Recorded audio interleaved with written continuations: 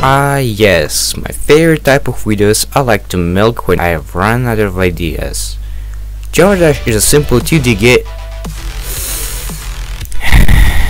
Jordash is a simple game in which you control a cube and you jump over spikes and other obstacles.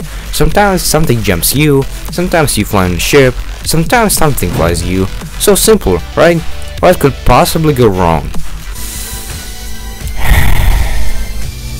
There are incredible 22 official levels by the developer himself, and after completing each one of them you'll get an icon, except for Clapstep for some reason.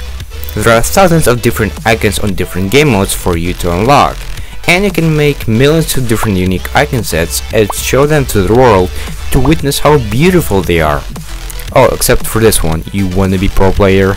In case if you got bored of the official levels, you could go to the internet and play millions of online levels that were made by the community for you to observe and explore. Some of them are great, some of them are fine, and there's also a special difficulty in the game called demons. That's when you'll beat the hell out of your keyboard or mouse, or even that tiny little thingy which was originally meant for Osu, and waste hundreds of hours of your life in one stupid level. There are some cool tabs in this menu. Levels that require a miracle to run on your device, the same but demons in this weekly, play this only if you need some coins or to get glow, similar but has good deco and slightly better gameplay. Oh, and the rewards are cooler here. And this one. I still don't really understand the purpose of this, so comment below what it is for. There's a leaderboard in the game which shows the best players both in creating and skill, but don't get your hopes too high, you'll never get there. Oh, and let's not forget about pointer crate list of one of the best players, and you'll definitely not get there. Guess what? You can also create your own levels. Just make sure you don't create atrocious top 1 levels like everybody does these days on TikTok. Go to the tab, create a project and start building.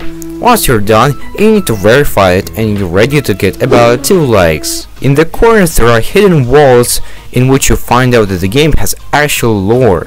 Gosh, I actually forgot that the game had lore. Whatever. But the best thing is that you can get nice little icons for solving riddles or just googling them like everyone does. Join the best community where you can be someone whom beats demons, or a creator, or just like me. Nothing.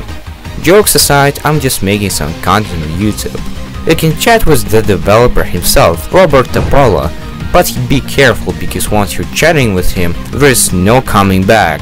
Share your completions of hard demons or creations on social media. And that was the honest Jordash trailer.